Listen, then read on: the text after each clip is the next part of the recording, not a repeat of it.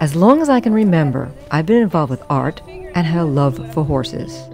I pursued my studies in art at the School of Visual Arts in New York City. I never felt quite good enough as an artist and found myself compelled to follow my passion for horses. I've had a successful career as a dressage rider, trainer, and instructor for over 30 years. So, how does a dressage rider make the unlikely journey to becoming a digital filmmaker? When technology became consumer-friendly, approximately 4 years ago, I got my first camcorder and started making promotional videos. Soon, I started to explore subject matter outside of those promotional videos. This was the first time that I found something that I was attracted to as much as riding. Now this is going to be difficult.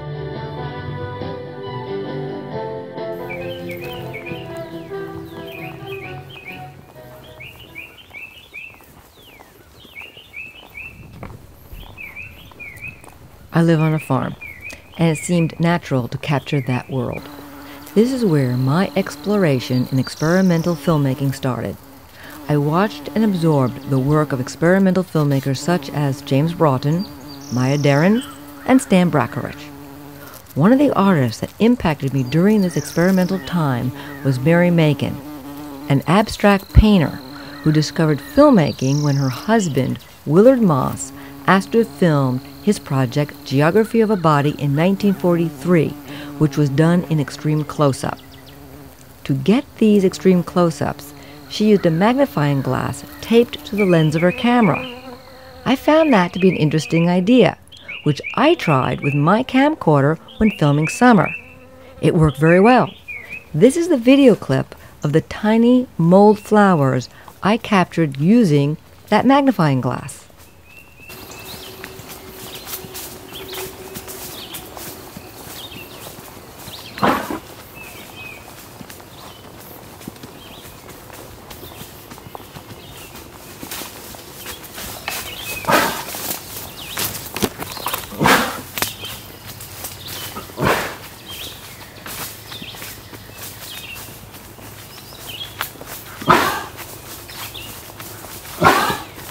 It was during my reading of Maya Deren I learned that she always storyboarded, and she contributed her success to pre-planning. It was at this time I was an assistant instructor at a film program where it's taught you always storyboard, period. In my first packet, I wrote, "This confirms the idea that it's important that you should always plan out your films." My advisor's response was, "I don't believe in shoulds." She explained that sometimes it's important to plan, and sometimes it's a good idea to shoot everything and anything. I found her response informative, but it didn't really resonate with me until my second semester, when I had just finished reading Film Art and Introduction, where it was written, "Directors should always storyboard." I wrote that comment in my first packet.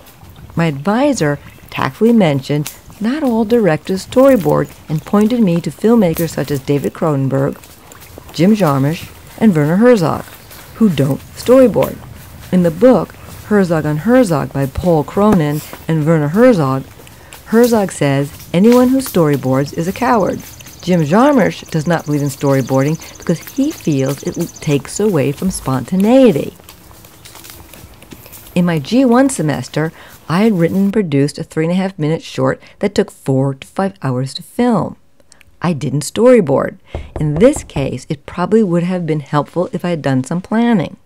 In my G4 semester, I was part of a local production company as director of photography and editor. In this case, it did work out for the better not to storyboard because it gave room for spontaneity and exploration in cinematography, which brings me back to my G1 advisor stating she doesn't believe in shoulds. My lesson? It depends. This is very refreshing. I tend to be most comfortable working outside that of convention. This is how I work for over 30 years in dressage, rarely following the traditional rules. It was during my second semester that the techniques of French New Wave impacted my work, especially filmmakers such as François Truffaut for his techniques in freeze frames and leaving the viewer with an unresolved ending, and Jean-Luc Godard for his discontinuity. Filmmaker Werner Herzog holds a special place for me. He has a great sense of play that can include leaving in mistakes. This is a new concept for me. I discovered that I emulated him in my documentary Grow and Share. I became part of the documentary by allowing the viewer to hear a conversation off camera. Oh, that goes to YouTube. That's going on YouTube. I'm a woman. I was interested in women filmmakers and wanted to know what women had achieved. In my equestrian career, I worked and competed on an equal basis with men. And I wanted to find out if the same could be true as a filmmaker. Just as there's a difference between how a woman will ride a horse compared to a man. While it is to the independent film festivals where women have been drawn and received recognition, there was a limited number of women in mainstream Hollywood. In my continued research during my portfolio semester, I discovered women filmmakers in Hollywood had made up over 50% of the production activities by 1909. At the height of their activities between 1918 and 1922, women directed feature-length films, headed more than 20 production companies, wrote hundreds of produced screenplays, became the first agents, and held positions as editors and heads of publicity departments. No country witnessed the huge number of women filmmakers than the U.S. did. However, no country experienced such a swift expulsion of women from filmmaking in the years to follow. Although many women retained their positions as screenwriters, it was a different story elsewhere on the lot. By the mid-1920s, female directors and producers, many of them who were critically and commercially successful, found themselves defined as unfit. Girls who wanted to become editor apprentices were discouraged. Female stars no longer started their own production companies by the sound era. Director Lois Weber advised young women to avoid filmmaking careers. Weber, in 1916, became Universal Studios' highest-paid director. She was the only woman granted membership in the Motion Picture Directors Association. Director John Ford worked with Weber as her assistant before making his own films. The only female director that sustained a successful career in mainstream Hollywood was Dorothy Asner during the 1930s and 40s. Ida Lupino had some success in the 1950s. I was surprised by the new information, how fast they lost positions when executive control and financial legitimacy became paramount. Not until the 1970s would the numbers of women directing and producing feature films begin to increase in mainstream Hollywood, such as Barbra Streisand, Jodie Foster, and Kathryn Bigelow, who directed The Hurt Locker 2009, which won the Academy Award for Best Picture. Agnes Varda's Gleaners and I was the first documentary that Suzin saw that was not typically Hollywood mainstream. It was the first time she saw a documentary presented on a personal level. Suzin learned as much about Varda as she did about gleaning. It was later that she learned about Herzog and how he too brought himself into his documentaries. It was a new approach to her. Her experience up to then had been Walt Disney and Mutual of Omaha's Wild Kingdom. With her new interest in documentaries, her advisor recommended reading Documentary: A History of the Nonfiction Film by Eric Barneau. It was the reading of this book, in that she became aware of the question of ethics. During that time, she learned that Walt Disney's 1958 documentary, White Wilderness, filmed in Alaska, depicted lemmings periodically committing mass suicide during migration by hurtling themselves off cliffs into the sea. Suzin learned that the film crew brought lemmings that had been trapped elsewhere, then filmed them running around on a giant snow-covered turntable. They were then herded off the cliff and filmed while taking the dramatic plunge. The entire episode was staged by the Disney crew and wasn't even filmed in Alaska as credited. Disney earned an Academy Award. It was discredited 2 years later, but by then it was too late. The Alaska Department of Fish and Game is still explaining to people even today, lemmings do not kill themselves. Suzin's investigation in reading and viewing of documentary films gave her a lot of food for thought on how subjective a documentary film can be.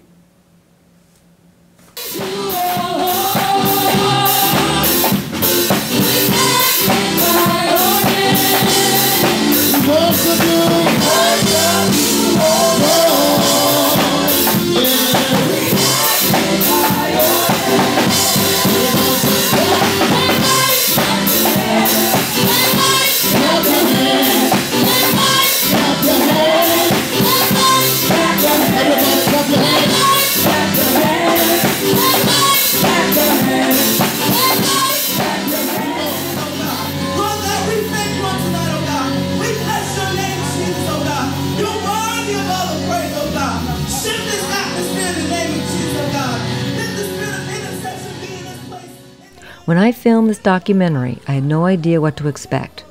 I met Bishop Vic Scott through the Raleigh Television Network when he needed someone to edit. He knew from our conversations that I was always looking for filming opportunities. He invited me to film the last night of a week-long youth summit. It wasn't until after the shooting that I learned I had experienced an apostolic event. As an outsider looking in, it was theatrical, emotional, and dramatic. I became curious and researched the origins. It's based on the Welsh revival of 1904-05 on the teaching of the 12 apostles.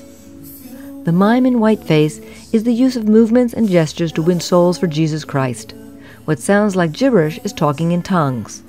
It's believed that speaking in tongues is God's language. As a filmmaker, I was attracted to the drama and the experience of high levels of emotion. In the beginning, I was a little hesitant because I felt I was invading a private space. I looked to the bishop for guidance. He was literally and specifically pointing me to film highly charged scenes. For this film, I don't believe I ethically crossed the line. Even though I was not literate in the culture, I believe I caught the essence of the event. And tell you, don't you give up? Don't you throw in the towel? There's a shake that's happening on your behalf. I see God doing something on your behalf. Within a 30-day period, you need to see God move. And I asked the apostle if she would lay her hands on her daughter in the name of Jesus, because something is about to happen that's so great. I wish I could get some praises in this house.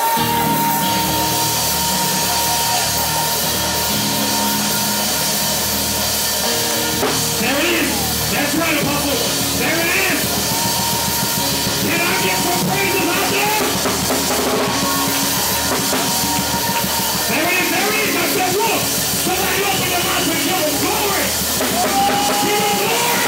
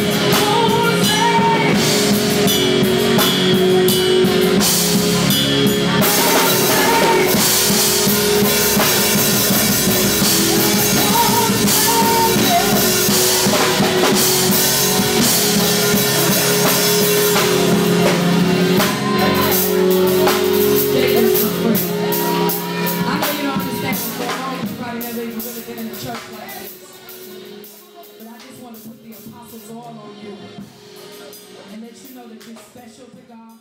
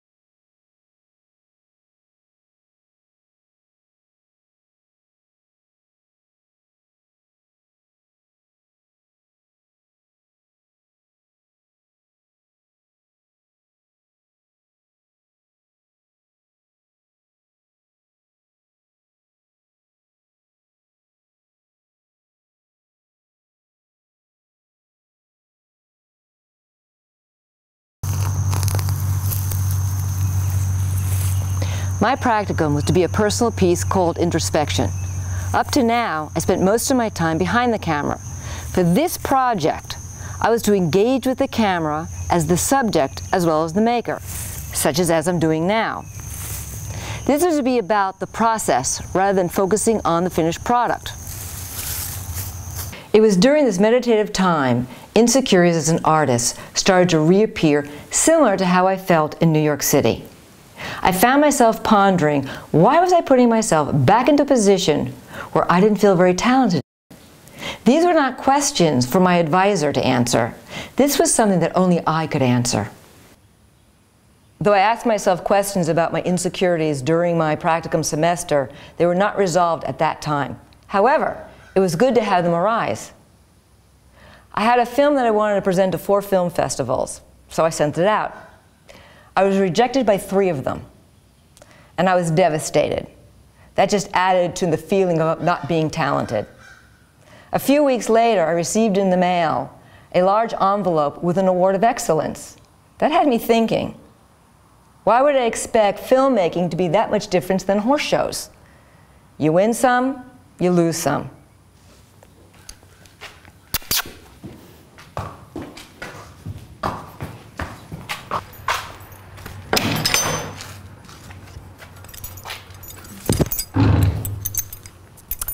It was the following semester I found a book called Art and Fear by Ted Orland and David Bales that addressed these issues.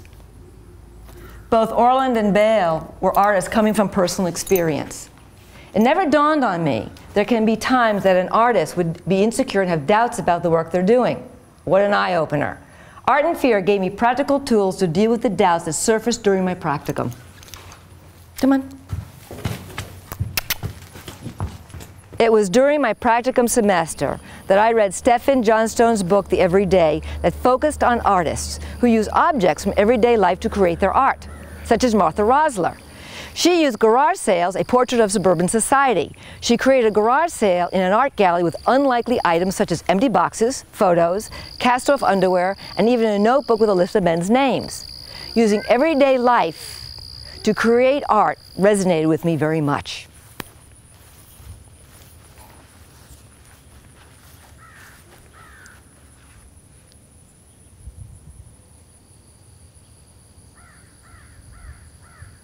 It was during my fall semester I committed to a daily filming, anywhere from 30 seconds to 3 minutes. From these fragments of life, for each packet I wove together a story. This daily practice was titled The Everyday, after the book that had inspired me. It sharpened my eye and improved my camera skills. I became more aware of life around me. During my portfolio semester, I made the decision to continue with a daily practice similar to the everyday. Because of the intensity of my writing, time constraints made filming and editing impractical. I grabbed my still camera and started a new series titled Quotidian. I have found that this daily practice of catching fragments of life, a reminder to look at the commonplace and find creativity. My adventure at Goddard is coming to a close, but my journey continues every day.